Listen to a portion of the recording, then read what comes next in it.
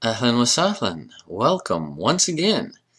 Today we are continuing with our exciting study of Measure 2. And so we're going to begin with a little review, but today we're going to learn how to correctly use and recognize the active and passive participles for Measure 2, and we'll learn a few other things. So hopefully you remember what we did last lesson. We introduced this wonderful measure, Measure 2, and now of course now we have the Measure 2 verb. We use the verb. Well, we need all the other parts that go with it as well. But trust me, this is going to be a much simpler process than you think, and simpler than it was learning for Measure 1. So by the time we get down to all 10 measures, you'll be just breezing through this. But let's review anyway. Okay, so remember, what was an active participle? Exactly, right? Active participle. It was the fa'il, and it referred to the doer, or also someone who is in the state of doing something. Okay, let's take an example. One of our favorites, right? Kataba, to write. You remember the active participle, katib, which is a writer. I mean, all we did was plug kataba into the place of fa, ayin, lam, and fa'il became katib, doer became writer, and so forth. Let's take one more. Sharaba, you know, means to drink. The active participle will be what? What will that be? Very good. Yes, our hidden microphones that we have surveilling you 24 hours a day. Notice that you got that right. And it's going to mean? Exactly. Good. Right. Sharib, like katib, fa'il, daris, talib, right? The same rhythm, always the same rhythm. It means a drinker or someone who is in the process of drinking. Okay, you remember all this? Yes, see that? I can see that you do. All right, so that was the active participle. You feel very good about those. What about the passive participle? What was that? Do you remember the name and the pattern, and then also the meaning? Okay, yes, you got those right. Okay, so this is called the maf'ul. Maf'ul is also the pattern for it, and it means done or the one who is done to, the receiver of the action, depending on how we use it. So let us stick our root here again, kataba, to write, into the passive participle, into the maf'ul. So what are we going to get, and what will it mean? Excellent. Very proud. Yeah.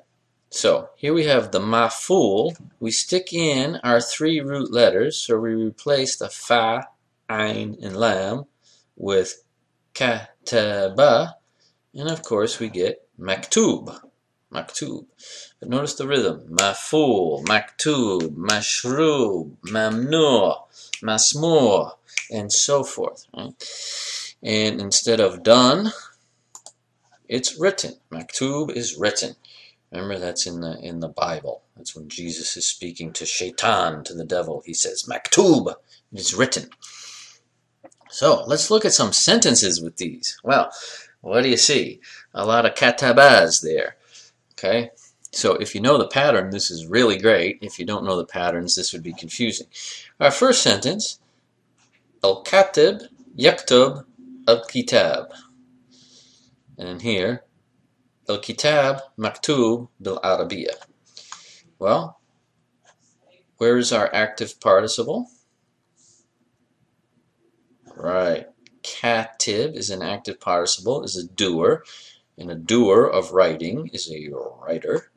Okay, can you see the passive participle? Hopefully you can, because we just went over it. It's this one, maktub, meaning written, to be written. So there we go. Al-Katib Yaktab al-kitab. What is yaktab? Well, you know it's a verb because of the way it's conjugated and has this at the beginning. This is a thing that is written. So, the writer writes the book. Okay, here, al-kitab, which is of course the book. Al-kitab maktub bil-Arabiya. The book is written in Arabic. Right? So if we send you to the library to read a certain book, we come back, ask you if you read the book, and you say la, we say limada, you say al-kitab maktub bil-Yabaniya. Wala afam al-Yabaniya. Remember this? Yes, you do. Okay, don't spill the bath water everywhere. All right, yeah, if you're watching this in the bathtub, you probably get electrocuted. All right, so that was active and passive participles. Just remember the doer and the done to. Okay, now we just need a little more review. Don't worry, there is more review to this than there is actual lesson. Once we get done with the review, it's just pretty simple. Remember, what was measure 2? Hopefully you remember it from last lesson. Okay, remember, what does it mean and how do we form it? Exactly. Right, measure 2 is causative, meaning to cause whatever measure 1 is. It also has the secondary meaning. It can be intensive, and you tell that by the context, but usually causative. And all we did was put a shadda over this middle radical, or this middle letter, and it becomes measure 2. So, measure 1, kataba is measure 1, means to write. Measure 2 will be yes, and it will mean exactly. Okay, so kataba, 2 tas, we shadda this ta, and that makes it, by definition, that causes it to be measure 2. Now, what's the meaning? To cause someone to write. Well, in our day of computers, we don't do this a lot, but prior to the advent of PCs in the 1980s, this was something that was very common.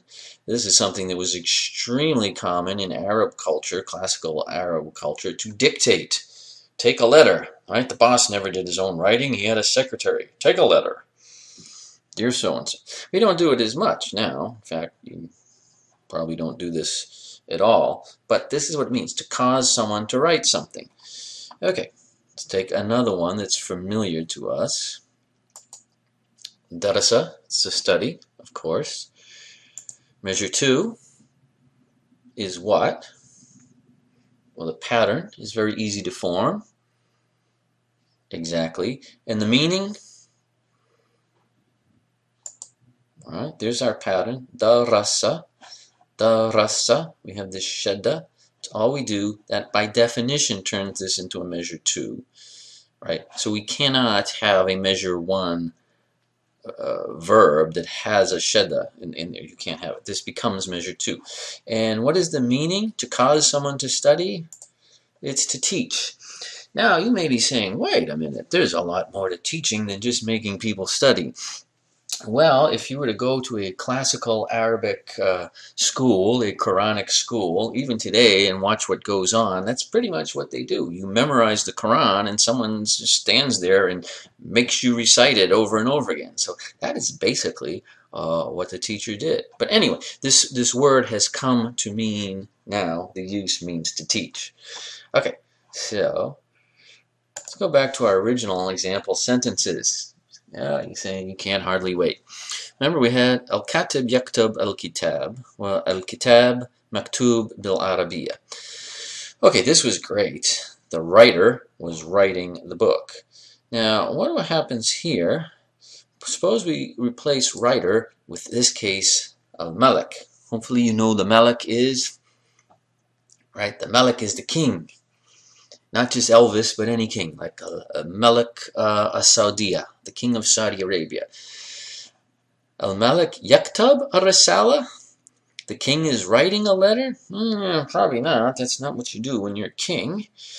Okay, the king, more likely, he yukatib ar-risala. He dictates the risala. Now, all we need is this shadda to make it yukatib. But remember the vowel pattern. Al-Malik yukatib أرسل. He dictates the letter. Great. Now let's look at this one. أرسل blank بالعربية. Now if we put مكتوب, that would mean it's written in Arabic. What if I want to say the letter was dictated in Arabic? Well, you're going to need what? You're going to need the passive participle. So now we need to learn how to form it. So just like, gave you a little preview there, just like measure 1 had an active participle and a passive participle, measure 2 is going to have one of each. Measure 3, measure 4, and so forth. Now before you say, wait a minute, that's a lot of words, actually the pattern we're about to show you is going to work for all the other measures. Measure 1 is the only one that was unique. So what we're going to learn now is going to apply for a whole lot of things. Okay, I know what you're saying. Let's get to it. I can hardly wait to learn this. Or you can hardly wait to do something. Okay, so the active participle is the doer of the action. Now this is where it's very important to remember the present tense form of the verb. Remember last lesson we said it's critical that you know how to do this. Okay, so remember we put an oo over this first letter, an a, short vowel a, feta, and this is a kesra. Even though, notice the computer font puts it up top, it's under. When it's under the shedda, that means it's down here. Yudaris. Yudaris. Remember, measure 2 had how many syllables? Right. Yudaris. It has 3. Measure 1 to study, yadros, yaktab, yashrab, 2 syllables. This becomes extremely important because in order to form the active participle, all we're going to do is chop off this conjugation, right, this conjugation prefix, and replace it with a mu. It's even the same short vowel. The only thing we're replacing here is a meme. You remember way back in the second lesson we told you meme is one of those letters that is frequently added to the front of words, and you just had to be used to it. Well, you've already seen several situations where it is added to the front of words. Here is yet another, and there are more. This is very frequent add-on. So mu in front of the present tense of measure 2. So you take yudaris, make it mudaris, and that's a person who does it. Very simple. It's like one slight change. That's why it's important to learn these, memorize them, practice them, because they're tiny little changes, but if you don't remember them, then you'll be confused. So a mudaris is one who teaches. So a mudaris is a teacher. Okay? Ustad really means professor. A mudaris is a teacher. This is more appropriate to use when you're talking about madrasa thanawiya, madrasa al-ibtidaiya. Really, ustad is not the correct word. Mudaris. Now the great thing is, again, see how these patterns reinforce? What does a mudaris do? A mudaris, yudaris. Alright? Great. Now this is going to get even better. No, you're saying, how could this possibly get better? Well, the passive participle, the act of being done. Now, you're going to say, wait a minute, that looks a lot like the active participle. The only difference, if you notice, the only thing moving is that vowel. So instead of mudaris, it's mudaras. This is going to hold for every root in the language. Mukatib, mukatab. Mufa'il, mufa'al. Now, let's be realistic here. First of all, these short vowels are never going to be written in anything you're reading other than the Quran or a children's book. You're never going to find them written in a book, in a newspaper, on a website. I mean, you're not going to find it. So these two words are going to look the same. Secondly, you mean listen to the pronunciation difference. It's the difference of a short vowel. Mudaris, mudaras. It's a tiny difference. And so in reality, yes, there is a difference, but it's so slight, it's usually not going to be noticeable. In most cases, it's what? It's the context. If we say, Al-Mudaris dakhala as-saf, the Mudaris entered the class. Well, which one are we talking about? The active participle, the doer, or the done? Well, it's the doer, obviously. Okay, if we say Risala Mukattaba, which one are we talking about? Dictated or one who dictates? Well, obviously it's the done to. Well, let's take one more example.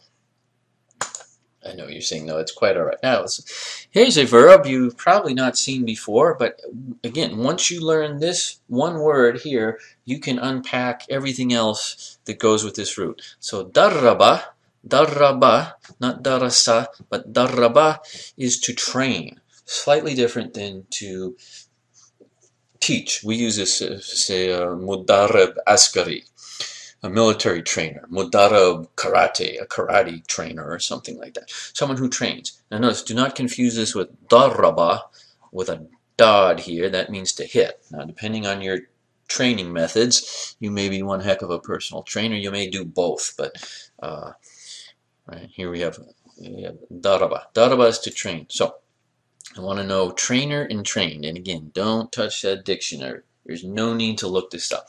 If you know this verb, you know both these words. Okay?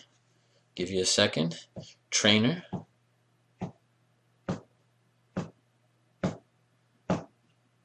Okay. Let's think about this. Trainer is what? It's a doer. A doer is an active participle. Trained. Trained is done. Trained, that's a passive participle. In reality, they're going to look very similar. In any kind of normal text, they will be indistinguishable because you will not have the short vowels. So, a mudarrib is a trainer. Mudarrab is trained. This word is used much more commonly. But again, context is going to tell you which one we're looking for.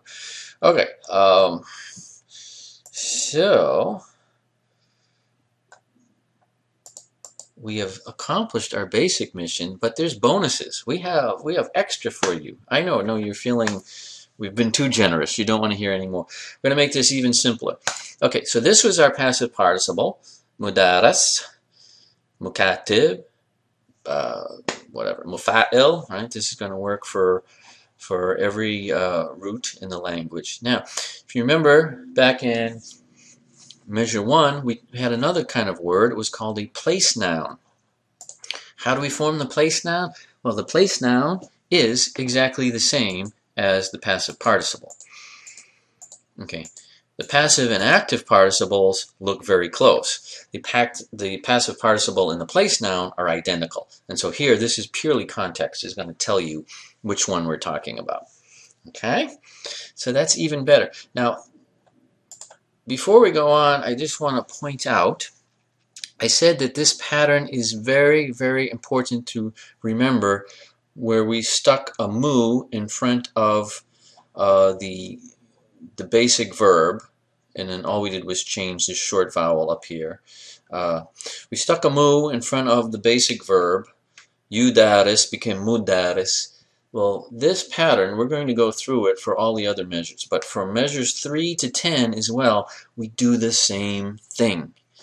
Okay, so we stick a mu in front of the basic verb, and so it's not like you have to learn completely different active and passive participles for all the rest of the measures. Basically, all you learn is the verb, and you can fill in everything else automatically. Isn't this fabulous? I know, you're very excited. Okay, so we have one more bonus section for you. No, I know, we're being too kind. But we're going to talk a little bit about how to use your Hanswehr dictionary. Okay, so this is an excerpt right out of the Hanswehr, scanned from Hanswehr. It is a root you have probably never seen before in your life, but suppose you came across a word with this root in it. Well, this is the beginning of the entry. It goes down further. So the first thing you see, obviously, that's the root, the 3-letter root. Tahara, that is your 3-letter root there. So any word that has this in the root, you have to come to this page. Okay, now notice the first thing Hans always lists are the verbs. These are all the verbs. And if you notice, he does not spell them out. He assumes you know what a measure 2 looks like, what a 3, what a 5. He assumes that you know those. If you don't know those, you're not going to be able to use this dictionary. Great.